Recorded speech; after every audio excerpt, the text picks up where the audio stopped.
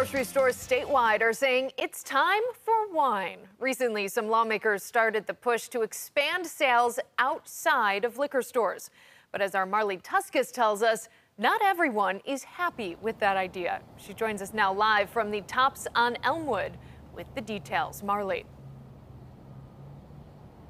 Yeah, Kelsey, if you walked into this grocery store behind me, you wouldn't find an aisle of wine in there. In fact, no grocery stores across the state sell wine. The only place you are able to purchase bottles of wine are from local liquor stores. But two state lawmakers are trying to change that. They recently proposed a bill which would allow grocery stores to sell wine. There are specifics. It would be limited to grocery stores that have a minimum of 5,000 square feet, and 65% of its sales must be food related. So this leaves ultimately about 1,900 stores statewide as eligible. But some are against this move. We spoke with multiple liquor stores on the phone today, and each say this would really hurt their business.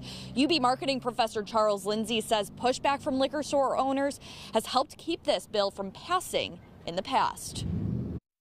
It kind of then splits the consumption up. It serves to split the purchase activity up of consumers, whereas before liquor stores were able to capture all of those wine purchases.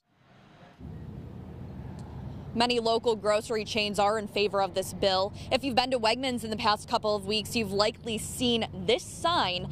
If you scan the QR code on it, it takes you to a website where a pre-written message can be sent to lawmakers urging them to pass this bill. We also received a statement from Tops. We'll have more on that coming up at 5.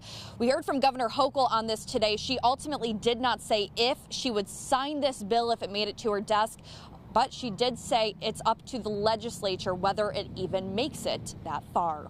Reporting live in North Buffalo, Marley Tuskus, News 4.